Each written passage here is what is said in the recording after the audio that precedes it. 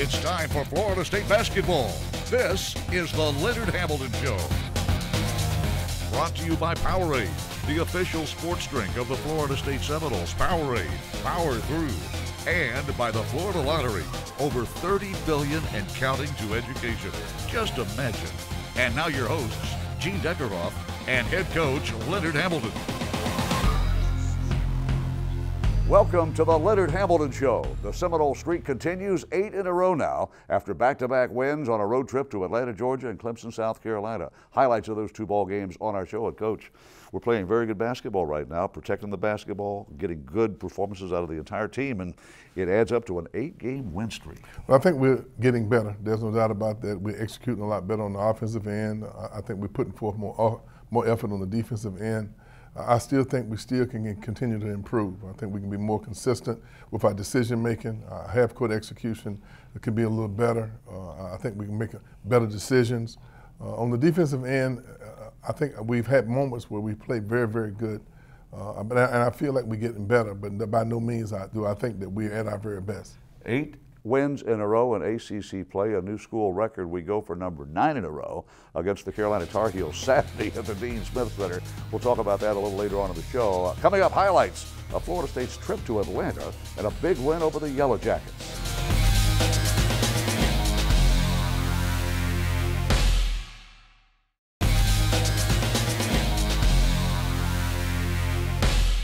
When you looked at the schedule, Coach, coming into this season, you said, oh my goodness, we got 3 in a row starting at Atlanta, then Clemson, then North Carolina. So I guess every road trip has to begin with that first game, and we traveled to Atlanta. This has never been a real kind venue for us, but we had a way to beat the Yellow Jackets this year. Well, in this particular game, I thought our guys really rose to the occasion. Defensively, I thought we were locked in. We pushed the ball here in transition early, and got a nice basket in transition. And, you know, Phil Kofi is still trying to shake off the rust of missing some practices. There's Chris Kamaji, you know, really keeping his foot down and giving a double pump fake. There's no doubt that was very, very important. Vassell came home and had an outstanding game. He seemed to be really, really coming into his own. He's playing with a lot more confidence. Defensively, you see him getting a block there. That's tremendous effort on his part. For a 6'9" guy like Raekwon Gray, he leads the fast break, an open look for David Nichols.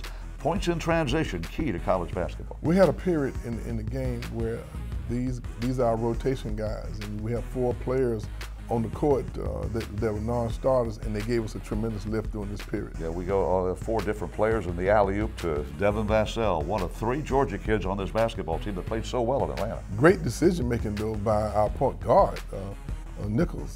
He came off the bench and made good decisions. You see our guys really playing unselfish. You like to see that. Raekwon Gray gave you some good minutes at both ends of the court, didn't he? Great ball movement, making the extra pass, one more that we like to call it. So you have guys that seem to be buying in and playing unselfish with unselfish spirit. 2 triples, and Kofer says, if you can do it, I can do it too. 2 3-point shots by the big fella.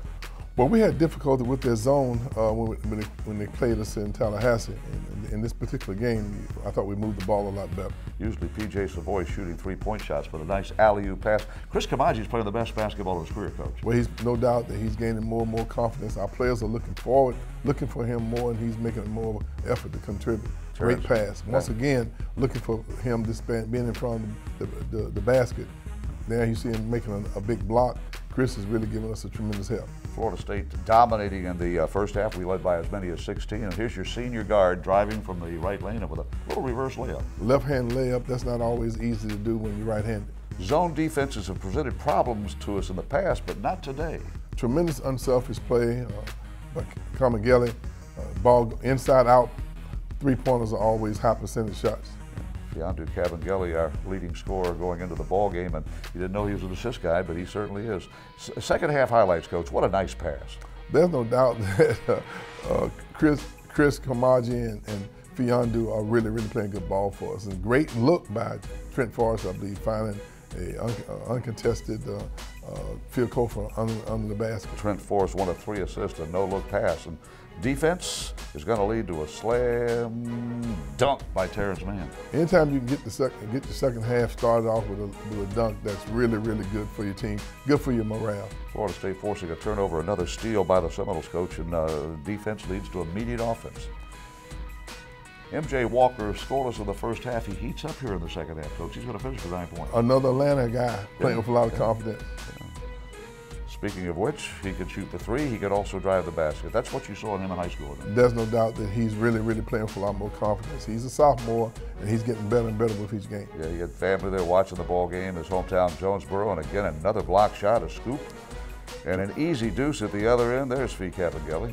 Whenever you can get hustle baskets, those energy baskets, you really let us. It really excites the crowd. That's a big-time block by MJ. The block at the other end, it's Fee Cabangelli. Wow, he almost didn't dunk that one. I'm sure the players will be teasing him. We're halfway through the second half, and PJ Savoy says, hey, I've made a three-point shot today. Let me see what I can do. PJ with another triple. Left-handed across the court pass. Now, I haven't seen that pass. No. Left hand across the court pass. I'm sure I have to mention that to him. Yeah, David Nichols with three-point shots in the game. Really great elevation to go up and get the high pass and a stick in by Devin Bassell. He had 11 points, a career high, and he led the team in scoring for the first time. Well, there's no doubt that he was locked in. I'm sure that being at home with him means an awful lot. Wow, there you go, another hustle basket, energy basket. We need those. Offensive rebound, we control the boards, and now the Green Viper gang is in the game, and let's watch the first career dunk by Harrison Prieto. Never dunked a ball in his life.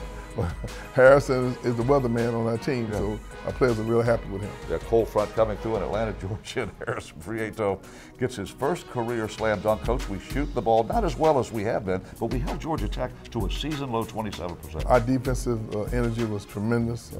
Wow, we didn't shoot that well from three-point. I thought the highlight film looked like we didn't miss a shot. Looked like we made every one of them, Coach, but the defense was key in this ball game. Number one, it's the lowest percentage field goal shooting by an opponent this year by the Seminoles, and the lowest shooting percentage by Georgia Tech this whole season.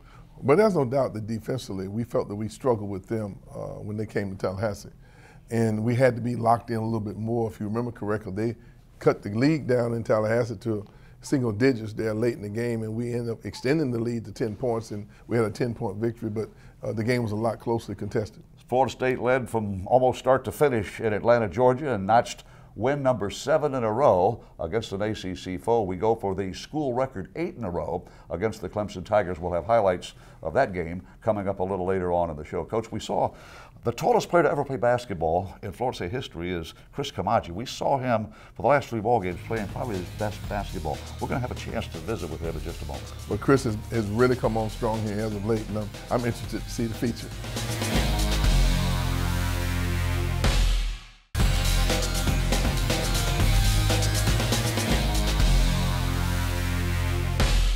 Welcome back to our show. We promised a chance for you to visit and meet Chris Kamaja, the tallest player to ever play a sport at Florida State University. 7 foot 4 inches tall. He's from Chad, Coach. That's a landlocked country in northern Africa. Well, Chad does not play a lot of basketball. No. They don't have a lot of basketball teams, and he grew up playing soccer and came to America and started playing basketball late. He's still a little behind. He's catching up, but he's coming on strong here now that he's moving toward the end of his senior year. Let's visit with Chris Kamaji. Watching the Florida State men's basketball team, one would expect to witness elite student athletes competing with intensity. Yet there's one player that towers above the rest. Jean-Marc Chris Kamaji, a long name with an even larger frame. He's been a guy that's always been willing to put the time in and to try to add to his talent and ability to not just be a tall guy, to be a tall guy that can really play basketball.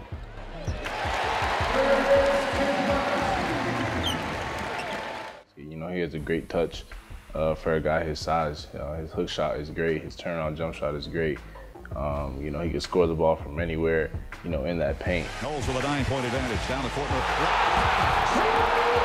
Standing at 7 foot 4, Kamaji is the tallest student athlete in school history. As the Seminoles starting center, he plays a vital role with his innate ability to grab rebounds and block shots with authority. It allows you to be able to penetrate and open up for a pass. Kamaji with another block. He's a very important part of our team, and he's giving us whatever we need. Sometimes it's rebounds, sometimes it's block shots, sometimes it's just energy and communication with his teammates. During his time in Tallahassee, the senior has been part of a consistent 4-year rise, lifting the program, quite literally, to new heights. No matter what's going on, my role is just to be a leader to, to this team, help the young guys, talk to them and stuff like that. Despite his current success, things haven't always been easy for Koumadji. Born and raised in N'Djamena, Chad, the big man didn't pick up a basketball until the age of 15. Growing up in a third world country, you don't get all the things that kids get here. We grew up differently, and you just learn to appreciate and be more grateful for everything that you have. He told me it was rough. He had a lot going on. He went from house to house, from his uncle to his grandmother, his mom, his dad. So he was always traveling, going up and down that country. It wasn't until Koumadji moved to the United States in 2013 and enrolled in Montverde Academy that he began to develop his game. Coming out of there kind of helped elevate his development and give him a base to know how hard he was going to have to work when he got to college. Throughout his freshman season, the big man displayed glimpses of his potential despite weighing only 220 pounds. For this reason, Koumadji placed a relentless focus on physical improvement. Whoa, was that what was that? 268. Almost back to your all-time high. Now the Seminoles starting center stands at a solid 270 pounds, and the results have spoken for themselves. Chris has been a guy that's hungry his whole career to improve and to become the best basketball player he can be. All from what he's been through, just, from his childhood all the way up to now, just, formed him to what, having that dog type, mentality, just going to the games and giving it all he's got. As the Garnet and Gold head into the season stretch run, Koumadji looks to provide a powerful spark for his team. Chris has never been the guy that's kind of been in a lead role until now, and when he really plays with great passion and enthusiasm and energy, it really inspires our guys. Hoping for another deep 20 run in March, the Noles will need the experienced veteran to take advantage of his tremendous size and stretch. The goal is definitely winning the national championship.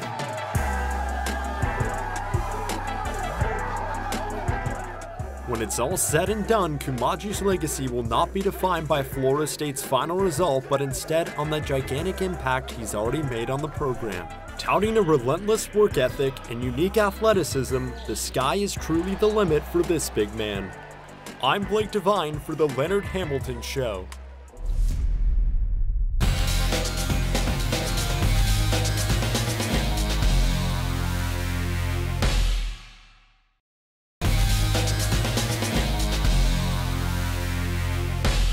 We're talking Florida State basketball on the Leonard Hamilton Show. Thanks for joining us today. We promised you highlights of the FSU-Clemson game. And, Coach, let's roll that videotape and get a look at how we played Clemson at Little John Coliseum now. A lot of teams go to Little John and don't come back happy. Well, this is a very challenging place to play. The crowd was really into the game. There's no doubt that it was an important game for both teams. We both started off kind of nick and tack and back and forth with each other. We got a little spurt there toward the end of the first half, but there's no doubt that this was an important game for both teams, and we got the edge right there toward the end of the first half. First and only tie of the ball game, the slam dunk by Phil Kofer, and on this three-point shot from Terrence Mann, we're going to take the lead and never let it go. Well, Terrence is shooting close to 50, maybe over 50% from three the last number of games, so he's really improving his perimeter shooting. Fiondu Cavangeli does not start. He's not started a game in his career. He comes in off the bench, and he's going to spark our offensive attack. And also, he played well on both ends of the court. Well, in our system, he is a starter. He's just not in the game at the tip. We have a different system, and he's a guy who's really played excellent basketball for us. How about Raekwon Gray grabbing that rebound, hanging on to it? It's my ball, and finds an open shooter. Once again, it's a kick-out jump shot. Those are high percentage shots, and I'm glad to see our guys looking for each other. P.J. Savoy made 2 of those triples in the ball game, and Here's Raekwon Gray. He's got good range on that jump shot, doesn't he? Well, he's getting better and better. He's showing his poise and his confidence. And our players, you're seeing him grow up right in front of your eyes. Yeah, that's his only basket of the ball game, but a big basket as the Seminoles maintain a lead in this contest. A nice drive down there. Trent Forrest, a slam dunk, Coach. What a play. Well, that was a very athletic play, no doubt about that, especially I think it ignited our players, and I think you're going to see them get more and more excited. Yeah, Clemson, one of the top shot blocking teams in the ACC, and Trent says, you're not going to block my two-headed stuff. We watched it 3 different angles, Coach. Now back to work, and here's MJ Walker with a nice assist to, guess who, Fee Cabangeli. There's no doubt that our guys are looking for each other, and we really like to see that. Everybody thinks he's going to shoot the ball, and he's throwing the ball back to Cabangeli, and very good assist on his part. Fee Cabangeli has great hands, Coach, and he's got a nice move here on the low post. Little step back jump shot, and when he's on, Coach, he's unstoppable. Well, there's no doubt that he's doing a very good job, and he's maintaining his poise. I know you're glad to see MJ Walker start to come alive. You know, we need his three-point shooting. Well, there's no doubt. We expected him to explode any day now. He's really giving us tremendous effort. Great tip-in at the end of the half by Raekwon Gray just staying around the rim. Yeah, Florida State has a halftime lead of 38-23. Coach, on the road, when you're up 15 at halftime, you got to feel pretty good. No doubt about that. And once again, another reversal kick-out jump shot, either kick out from throwing to the post or penetrating and kick out. Those are high percentage shots. Looking for Chris once again. He's running down the floor, 7'4", taking the run to the front of the rim. You like to see that. Yeah, 7'4". Speaking of easy shots, that slam dunk. Here he is again. He had another outstanding game. That's 3 in a row that Chris Kamaji's played at a higher level of basketball. Well, we getting the ball to him. He's doing his part, and once again, though, our guys are sharing the ball, moving the ball, and making the extra pass and creating for each other. For Chris Kamaji, 3 games in a row in double-digit scoring. That's a first for him in his career. Another 3-point shot. We shot well at Little John Coliseum. We got the ball out in transition, and we are really finding the guys and going to the boards. Right now, we're in a good place. Have you seen that at practice, Coach? Well, once again, no lead is safe in the ACC. They cut it to 7, and I thought we exploded then and moved back ahead. Yeah, just ask Louisville. They led by 23 points, I believe. It's still lost to the Duke group. That was a little step back. We saw it again, that little step back jump shot. No lead is safe in the ACC. Now, Fiandre Cabangeli, he's shooting 47% over the last 10 ball games from three-point land. You'll take that from the big fella. Once again, it's a penetrating pitch type pass. He's uncontested jump shot. Those are shots you make when you're shooting shots in shooting practice. 11 of his last 23. This is where he's very effective underneath the basket. And at 6'10", he's got great wingspan and great balance and super hands, Coach. Well, we got to make sure that we get the ball inside to those big guys more and more because they're doing a very good job. Now here's an offensive tip back, and Terrence Mann says, I think I'll throw a two-headed dunk. And the Seminoles lead from about the 4-minute mark of the first half, take the lead and never look back. We win 77-64 at Little John Coliseum. Complete the sweep over 2 teams in a row, Georgia Tech and now Clemson. Well, we have to come back and enjoy this victory for a little bit and start preparing for the real big game this weekend. Coach, the 38.9% three-point shooting is as good as you can get on that is outstanding on the road. No doubt about that. Any time you can shoot 40% on the road, that's what basically it was, you have to be pleased. And with the win, Florida State extends the school's longest ACC win streak to 8 in a row. Up next, it's the North Carolina Tar Heels at the Dean Smith Center. We'll talk about the week ahead in just a moment.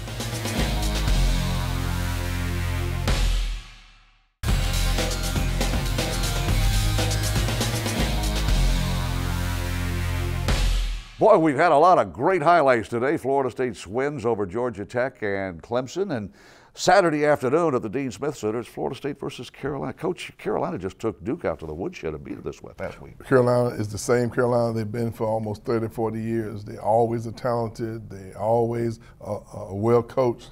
And when you play them in the Dean Dome, one of the most rich traditional venues in the country, the crowd is knowledgeable. They cheer every play. And it can be very intimidating to a lot of visiting teams. So what we want to do, we want to go in there, maintain our poise, and give it all we got. Coach, before we wrap up the show, a comment. After the trip to Chapel Hill, we will play the Notre Dame Fighting Irish at the Tucker Center on Monday night. Huge basketball game. We've had great support by the students and by our fans. We've averaged almost 11,000 fans at home. I know you're looking for a big turnout for the Monday game. No doubt about that. It's a one-day turnaround. So we play North Carolina on Saturday and Notre Dame on Monday. with very little preparation, so we might need a little energy from the crowd to give us a little extra boost. Let's see if we have another streak to extend as the Noles take on Notre Dame on Monday. That's our show for this week. Thank you for joining us, and thank you for your support of Florida State basketball. For Coach Leonard Hamilton, I'm Gene Deckeroff saying, go Seminoles. This has been the Leonard Hamilton Show, brought to you by Powerade, the official sports drink of the Florida State Seminoles. Powerade, power through. And by the Florida Lottery, over $30 billion and counting to education. Just imagine.